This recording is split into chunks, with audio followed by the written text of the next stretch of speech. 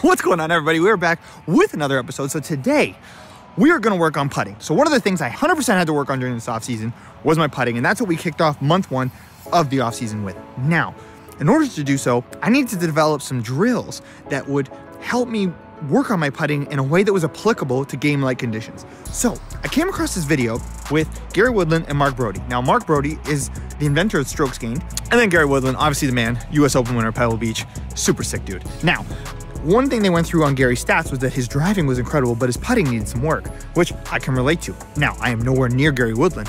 However, I can relate to the fact that my driving's decent, but my putting needs the most work.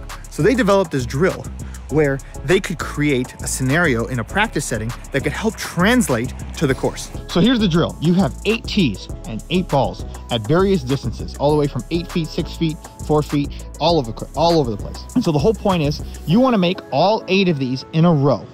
And if you miss one, you have to start over. What Mark says in the video, which I'll link in the description below, is that setting up a drill like this mimics more game-like scenarios. I have been doing this drill. This is day 4 of doing this drill. Now, let me tell you, day 1, 2, and 3, I wanted to lose my mind. This drill is much harder than I thought. I was pissed. The amount of times I would get close and then, or just miss one early, it was just so frustrating. However, I am noticing an improvement in my putting. So today, we're gonna see how quickly we can do it. It took me the first 2 days, I didn't even get it in the first, I gave it about an hour each day. Brutal. I was just terrible, and then the rain was coming down and I was extra pissed. So today, we got good conditions. I've already completed the circuit once the other day. Now I'm gonna try and see if I can do it more like Gary did in his video today. Here we go.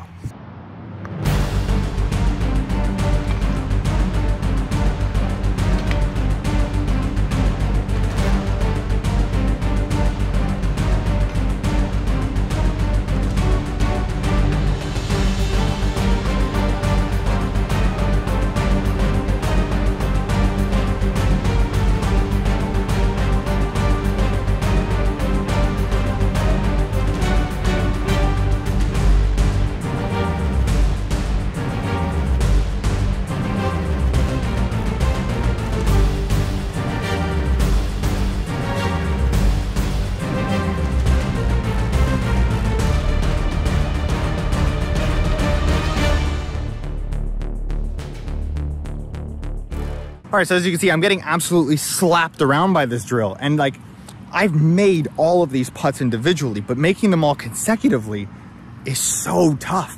It's so tough. It really puts, you gotta stick to your motion, you gotta stick to your lines, you gotta stick to your stroke.